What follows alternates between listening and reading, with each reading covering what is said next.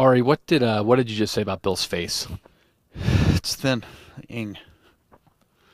How's it? What are you down here, Bill? 44. 44-pound weight loss is outrageous.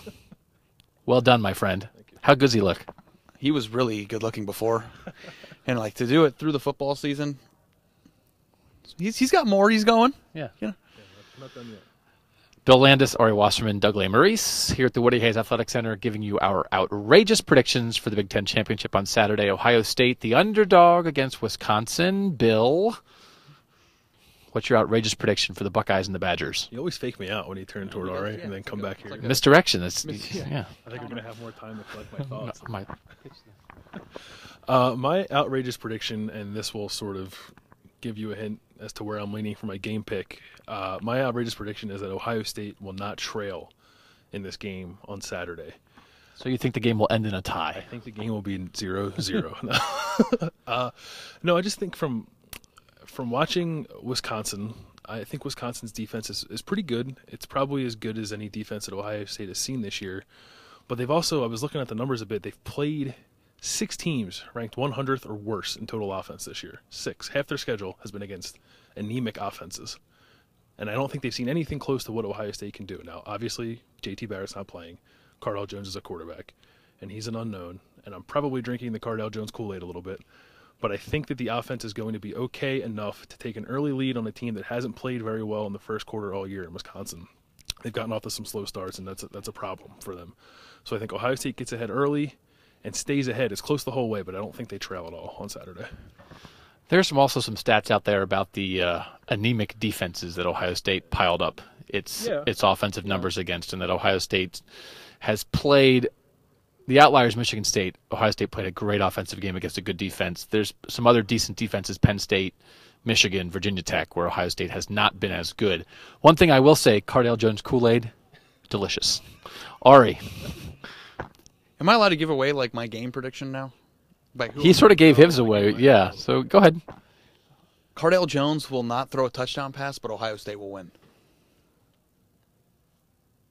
Okay, that's like a two-step thing. Okay, I get that. Well, you give me a weird look, and then you weird me out, and then you make No. me second-guess myself. No. I can see that. Go. It actually will tie into my pick. Yeah. My outrageous prediction is that Ohio State's offense will not be the beneficiary of a Cardale Jones touchdown pass. I didn't say Jalen Marshall wouldn't. Now wait. Now will he account for a touchdown? Because how many has JT accounted for? 45. JT's accounted for 45 in 12 games. Will Cardale account? Will he rush for a touchdown, or will he account for no touchdowns? You're overthinking it. I'm trying to make it a little more outrageous, but He will account for one. okay. Wouldn't that? Well, then you're just like muddling it up. But not Cardale Jones will not throw a touchdown pass. Cardale Jones will not throw a touchdown pass. I don't know if he will score on his own, rushing, but Ohio State will win regardless because it's about the players around him. That's all we've talked about all week. And, you know, Ohio State has had some quarterback issues in terms of having to replace people, and people have come in, JT, and performed well. And I think that there is some truth to that. Ohio State's offensive line has grown as the year went on. Ezekiel Elliott's a powerful runner. Jalen Marshall has emerged, maybe not so much last week, but the week before, as a person who can change the game from the H-back position. And I just think Ohio State has enough tools offensively to still win this game, even though they're kind of in crisis mode at the quarterback position. My outrageous prediction sort of will tie into that, which makes yours like 6 parts now. I'm going to say Jalen Marshall will throw 2 touchdown passes. So now that means that we're both triumphantly right, or it's just a dumpster fire. Yeah. I think we are going to see Jalen Marshall at quarterback. Tom Herman the other day, when he was leaving interviews on Monday, was asked, how did Jalen Marshall throw it? He said, better than you think. I think that's a good goal line package. I'm not predicting 2 80-yard touchdown passes for Jalen Marshall. I'm predicting when things get tight, when everything's bunched up defensively and the safeties are up and everything, and they're going to be stacking the box to stop Ezekiel Elliott, who are you going to put at quarterback to try to go against that, both in the run game or the pass game? I think putting Jalen Marshall at quarterback, running the zone read with Jalen Marshall and Ezekiel Elliott, getting Jalen Marshall on the edge. If it's open, he runs. If it's not open, he throws a little pop pass to a tight end. I think that is your red zone formula in this game, because I think just to have Cardale Jones try to drop back on 2nd and goal from the 8, I think is not going to work. And I think to try to hand off to Ezekiel Elliott, they're going to have 14 defenders at the line of scrimmage. So I think they're going to have to get creative with the whole game plan, but especially in the red zone. 2 touchdown passes for Jalen Marshall. You're obsessed with the jump pop pass? Yeah.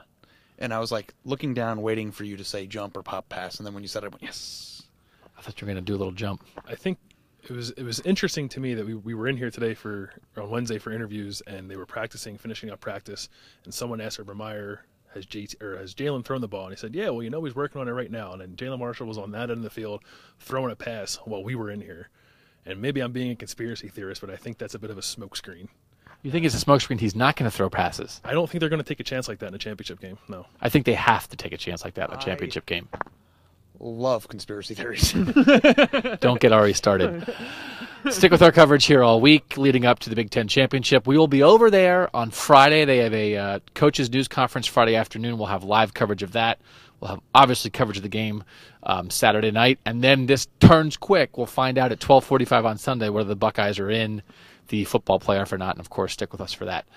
So for Ari Wasserman and Bill Landis, Skinny Bill Landis, I'm Doug Lesmerises. Thank you for joining us here at cleveland.com.